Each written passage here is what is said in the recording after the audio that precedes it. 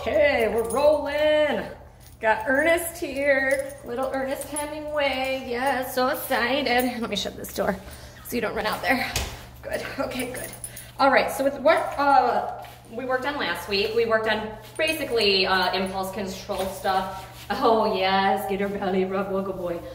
We worked a lot on spatial pressure, asking for my space, learning to calm down, getting really excited, calm down, getting really excited, calm down. What we're gonna work on today is leash walking. He's so freaking cute right now. Hold on. Let's see if we can get this. Oh, this is the baby right now. See, I don't wanna go to school. I just wanna do CPs. I just want you to rub my belly. Let's see if we can back that up for enough. There we go. Oh, you can't even walk because you're just so sleepy. Oh my goodness. Oh, so love bug. Oh my goodness, that's so nice.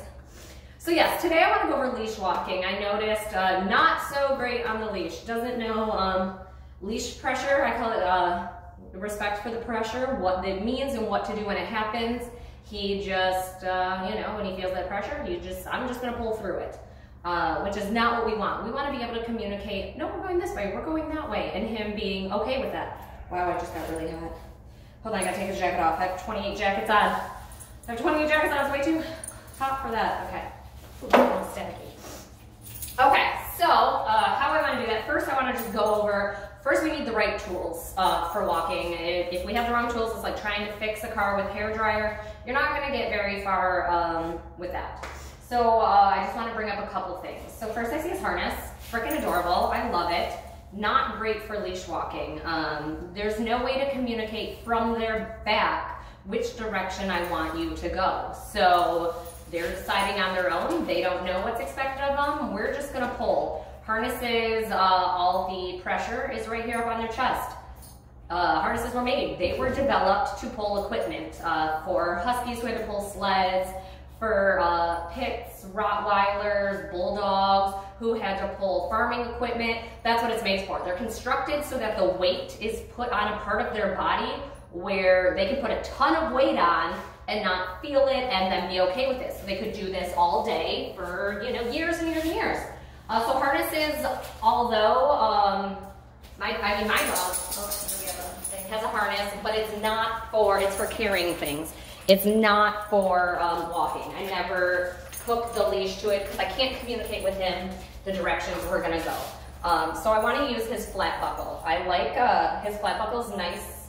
Well, actually I'm gonna tighten it a tiny bit. It's a little bit loose, but it's tighter than what most people have. The idea of, I don't want it tighter so it chokes him out. That's not the idea at all. I actually want it tighter so it stays in a position where it's not going to choke him out. That's my goal. My goal is that we don't choke anybody out today. Am I getting your ears? Where's your ear hair? There. Okay, perfect. You should only be able to stick 2 fingers in between the collar and his neck. If you can fit any more, then it's going to slide down and you're just causing him damage. We always think by making it looser that, you know, we're being nicer to them, we're making it easier for them, we're being humane. You're doing quite the opposite. We're causing a lot of damage to their tracheas and to their necks, and that's why you hear the dogs that go and we think that's because of the collar, but really it's because of how we place the collar. It's really all our faults there. I know, buddy. Very good. Oh, I asked for my space. He gave me space. I loved that. That was really, really good. Sit. Yes. Well, that's not a sit, but I'll take it for right now. Oops. I'm really bad with buckles. There, I did it. I did it, yay for me. So placement, let's see if we can see it this way. Placement, we want high and tight. Should I just bring the phone over here to show you? But we want it behind the ears here, right behind the ears, under their neck right here. So we don't want it here. This is where most collars, oh, you're gonna sit on me? That's so nice. Most collars are down here. This is their trachea right here. I'm actually touching it, right here. This is his trachea. This is where it's closest to the outside of his body, in this spot, and this is where I see most collars fitted.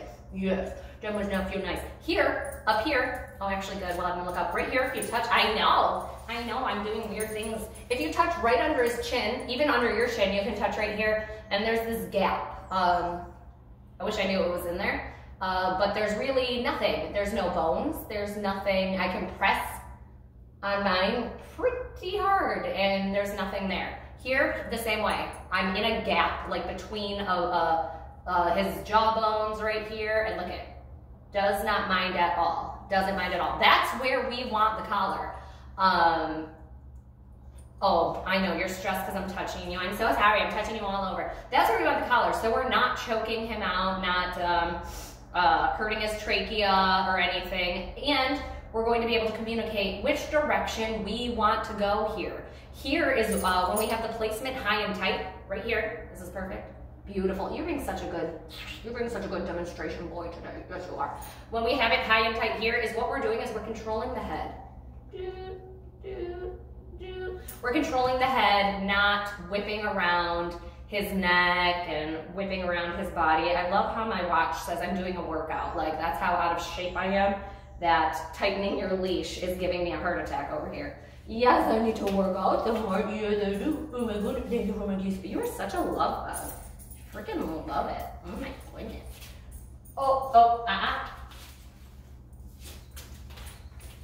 Good. There, exactly what we worked on last time, that spatial pressure. I love a little bit of love. Don't get me wrong. This cuddling into me, I love it. But when he jumps up on my shoulders and is really getting in my face and starts pushing me, you know, that's too much for me. I love a little bit of love. I'll cuddle you all day long, but I have boundaries, just like everybody has a boundary. Say I were to come up to you and I were just to hug you and I'm hugging you for like 3 minutes.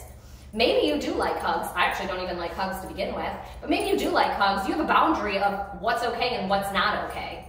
And if I passed your boundary, you would communicate that with me. Excuse me, this is getting kind of freaking weird. And you would communicate with that with me. And if I had any sort of social know-hows, I would quit it. Come here, Ernie. I know, you're sitting around, you make me nervous. I would quit because I know you were, thank you, uncomfortable with that. So I'm doing the same with him. Very good, awesome job. It's how you build a great relationship. I'm just communicating with him and saying that's too much.